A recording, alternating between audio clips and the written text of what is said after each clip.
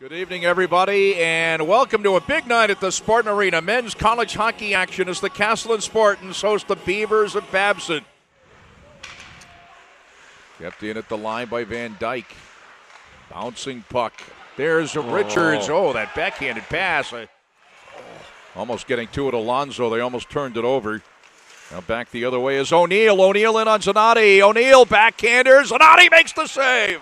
A beauty. Cropping up is Alonzo, Harris, and also Bell. And Bell in. The backhander save by Testa. Out is Herzog. Wheels around. Back to Ziegel. Spins along the far boards. All the way in on Testa. And it goes in behind the net. Now it's Barber. Now it's Babson getting it back out to center. Right onto the stick of Franklin. Franklin in on Zanotti.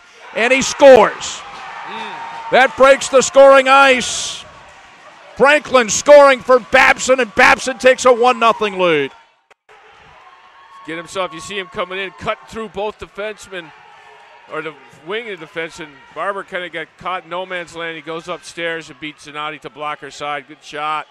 You can see him coming through center ice. Looks like he's going to be caught by Richards.